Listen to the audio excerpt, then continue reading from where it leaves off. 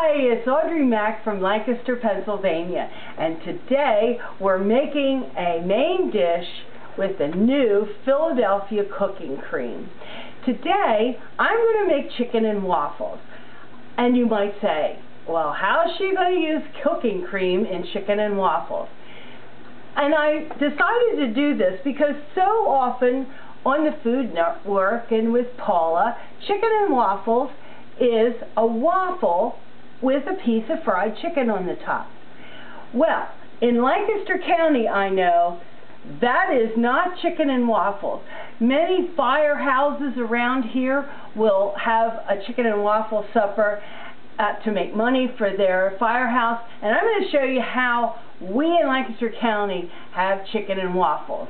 All right, we're going to start to make our waffle batter, and it starts with a cup of the cooking cream, which is just about a whole container, and I don't think it would hurt to use the whole container if you wanted to. But we're going to use exactly a cup in this recipe. Oh, that's my waffle iron telling me it's ready as soon as these are. All right, we have 2 egg yolks that we're putting in this batter. I separated the eggs ahead of time. And we will put that with our dry ingredients as soon as we whip up our egg whites. We're going to whip up the egg whites first, that way our beaters don't have to be cleaned. This won't take too long.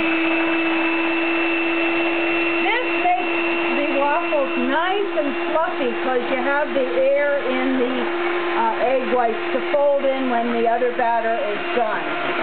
Alright, just as fast as that, we have a nice clean bowl that has no grease in it, and the beaters don't have any grease on them, so they whip up really fast. Alright, now we can go into the next part of our batter here. And let's whip this up. We also, in this recipe, are going to put in a cup of water.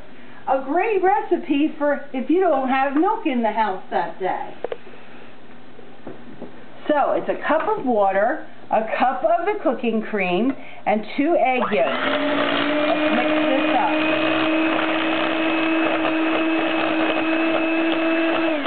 Quick and easy as that. Now to this we're putting in 2 cups of all-purpose flour.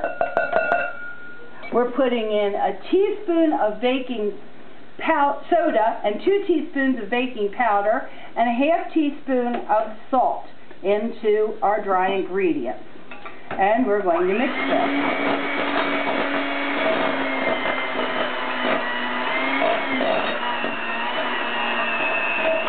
This makes a thick batter, but it makes fluffy waffles. Alright, now all we need to do is we're going to fold in these egg whites that we whipped up. This is more of a savory waffle because we don't want vanilla in it. We're not going to have it for breakfast. Maybe for breakfast we'd put vanilla in this. But we don't need that in these to go with our chicken and waffle dinner. Chicken and waffle dinners, as I said, are a big firehouse favorite to make money, and I just this morning saw a sign that they're on Saturday night a chicken and waffle dinner. You know exactly what you're going to get at a chicken and waffle dinner, and I'm going to show you that in a bit. Now it's time for us to bake our waffle. And our waffle iron's nice and hot. I'm going to spray it with some cooking spray, make sure nothing sticks.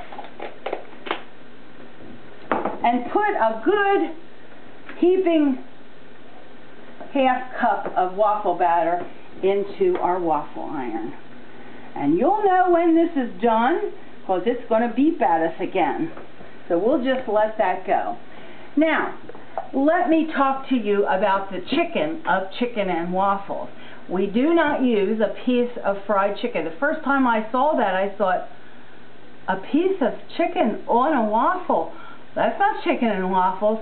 That's just how we do things different in different areas of the country. So, what I talk about with chicken and waffles is chicken gravy with chicken all through it. Now what I do is I put a whole chicken in the crock pot and let it go. I don't have to be around the house. I could be at work, I could be at the gym, I could do whatever I want to, and that chicken is cooking. And when I get home, I can let it cool. I have great chicken broth, and I have the chicken all ready to make whatever dish I want to do. So I had a whole chicken like that, and with the broth and some chicken broth from a box, I made about 8 cups of gravy, and there's about 6 cups of the chicken. And this, of course, can be for your size of family. If you just have the 2 of you, if I was just cooking for my husband and I might make just a chicken breast if I wanted to do this. Or if I had chicken gravy left over from a meal, I could make chicken and waffles.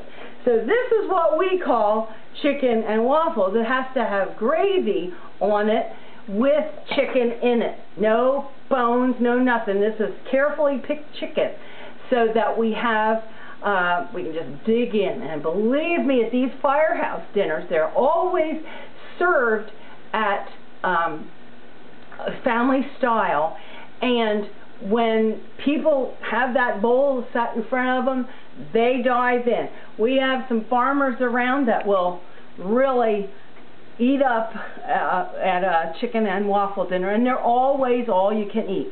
You know what? I forgot something in my batter. A little something, and it's just 1/4 teaspoon of white vinegar, and I'm just going to add that in now because I just remembered that I forgot it. I don't think it's going to make that big of a difference in this waffle that I already have in the waffle iron. Okay, how's our waffle iron doing? Well, you see steam right before it's going to come. While we're waiting for that to get done and we hear the little birdie sing and tell us that it's ready to go, this waffle iron I've had for probably 25 years. My mother-in-law bought it for me, and she just thought it was just adorable, and I love it too because it makes 4 little hearts, and you can divide them up if you want to, and have 4 little hearts, and it's fun. I've often made chocolate waffles in there, and it's like a brownie with ice cream. Nothing like a homemade waffle. So that's what we're having tonight with our chicken and waffles. And as soon as that beeps, we'll plate it up. When you have chicken and waffles, you know that you're going to have 3 side dishes with chicken and waffles in Lancaster County. You're going to have green peas. You're going to have applesauce, homemade. And you're going to have pepper, cabbage, or coleslaw. You just have to. You can't have chicken and waffles without those 3 sides. No way, no how, don't even try, and surely don't put a piece of fried chicken on top of a dry waffle. It just isn't chicken and waffles. I'm just kidding.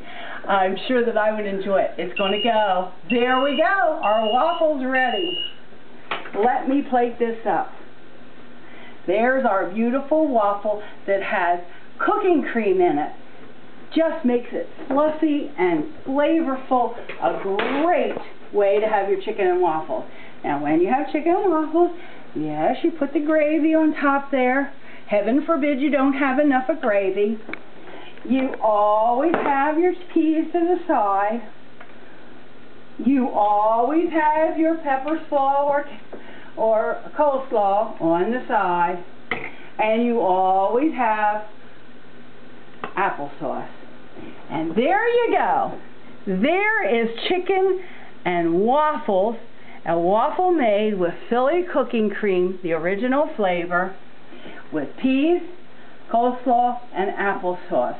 A great meal, and my family can hardly wait to eat. I have my children here, my mother-in-law, and we're going to have a good meal eating Lancaster County chicken and waffles.